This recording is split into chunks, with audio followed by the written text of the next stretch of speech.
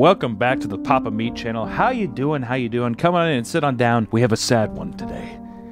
The creator of Yu-Gi-Oh, Kazuki Takahashi, has passed away. He definitely inspired me as a young age with all those comics in the Shonen Jump magazines. And today I just wanted to take time and draw some of this legendary creator's work. And we're going to be drawing Yugi, Joey, and of course, the rich boy, little rich fuck, Kaiba. And let's get into it. Y'all move!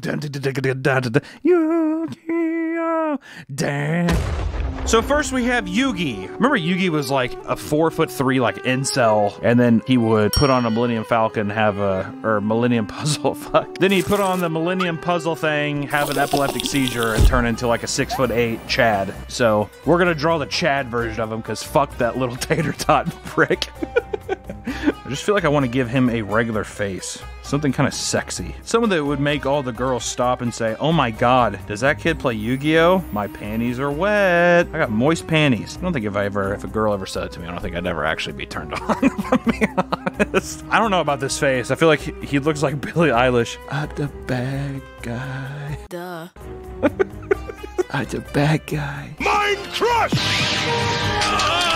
Yeah, I don't know. This one, it's not reading very well to me. I think it needs to be more, it needs to capture more of that anime vibe. Also, this is looking too much like a goblin, or it looks like a lot of people I've seen on TikTok, actually. Looks like Daniel Larson.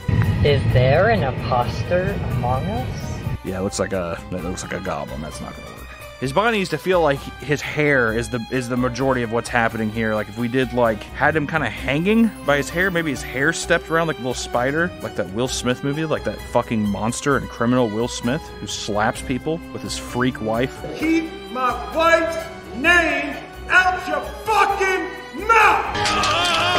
I remember in 3rd grade there was a kid, he spiked his hair like that a little bit, and he used like spray paint with chemicals in it. Like I think he used legitimate spray paint, and his head got horribly irritated and burned, and now he lost like a bunch of his hair. Yeah, he just went bald. He was a fucking prick anyways, fuck him. Now he's kind of hanging out. He's hanging here in his legs. It's a bit chaotic, but we'll clean it up. I have to color coat these fucking hairs because it's getting too absurd. I'm losing track of where all the lines are going. That's a brutal first episode, or first couple episodes. His grandpa gets kidnapped like twice. I guess he doesn't get kidnapped by Kaiba, but he's still just like, Yugi, for fuck's sakes, he wouldn't let me leave. He like made me duel. And I lost, Yugi, I fucking lost. Kaiba was like, I'm gonna buy your blue eyes white dragon. And he's like, oh, well, okay, so another thing is, if he has the fucking Exodia card, which just like wins you the game, why is that not a more sought after thing? But anyways, he comes in, he's just like, I've come to buy your fucking blue eyes white dragon, old man. Well, sorry, it's not for sale. Oh, really? He gets fucking basically borderline blackmailed and fucking kidnapped by like an 18-year-old sociopath billionaire. And the other part is him just getting his fucking soul trapped. I also like how Yugi doesn't do anything to he doesn't call the authorities or anything. He's just like, okay, well, I guess we're gonna have to play in a tournament. It's like, I at least would call the cops and be like, or somebody. I guess to be fair, what cop is gonna believe that shit? Yeah, what a fucked up couple first episodes for that grandpa, dude. Say goodbye to Exodia!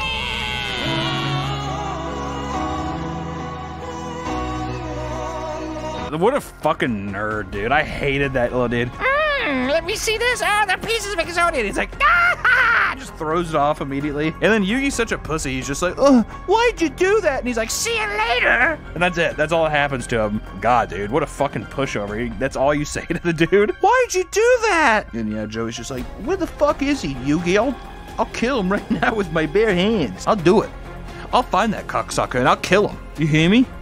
Yeah, I hear ya. He'll die tonight. I'll strangle him in his sleep, Yugi. I'll make him eat fucking cockroaches. Boom! Nice little Yugi sitting there. I like to imagine that he crawls around like a little spider. He just crawls around. It's very nice. Looks very cute here. If only he could have been this brave and heroic when his grandpa got fucking assaulted and continuously battered as an old man. Whoa! How about a word from our sponsor? Today's video is sponsored by my friends at SeatGeek, the premier ticketing app for all the hottest events. Let's say someone like Rammstein or Doja Cat are announcing a tour. What are you gonna do, not go? I mean, come on, don't lie to yourself.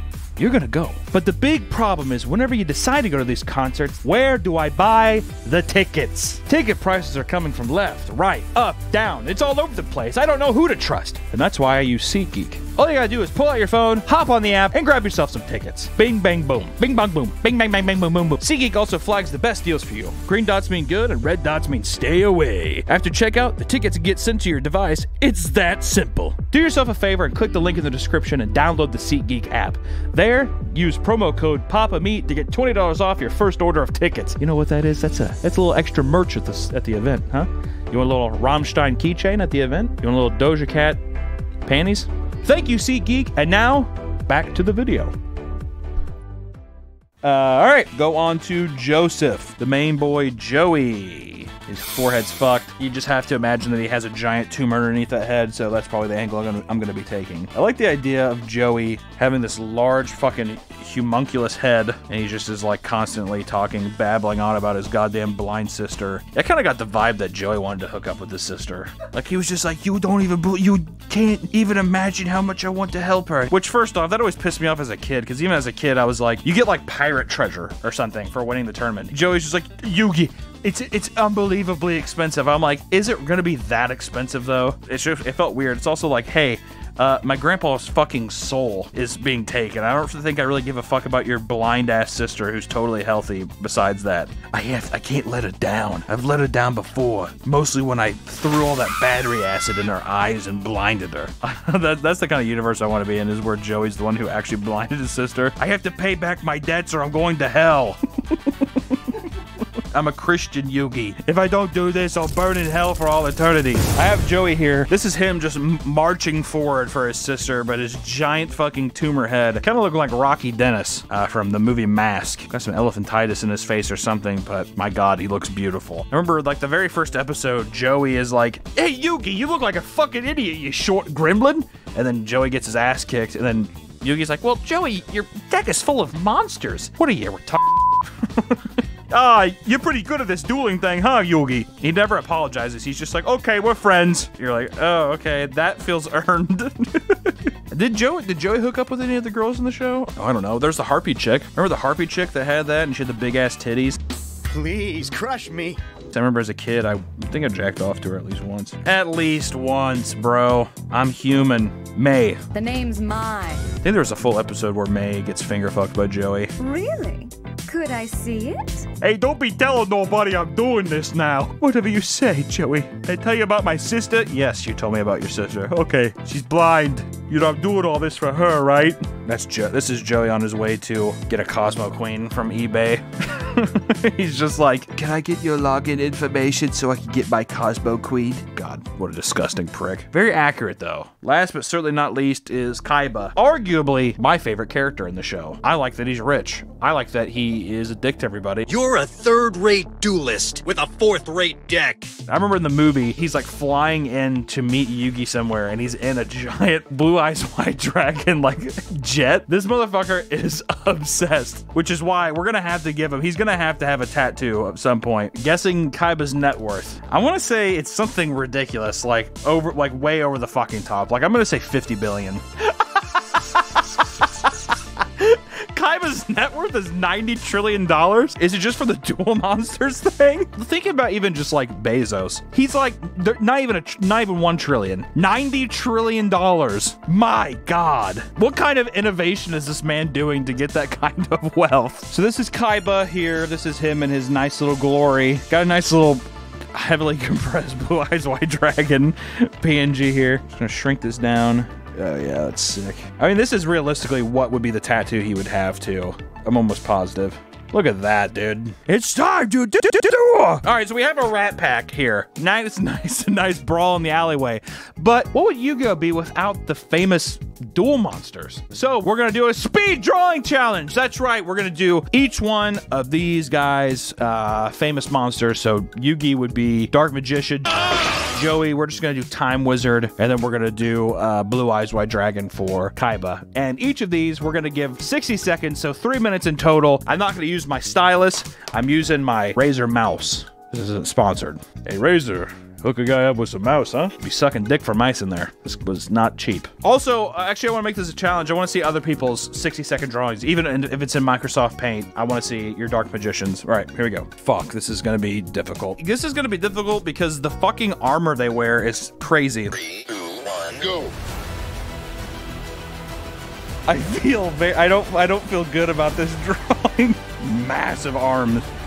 Why did I give him such large arms? Fuck.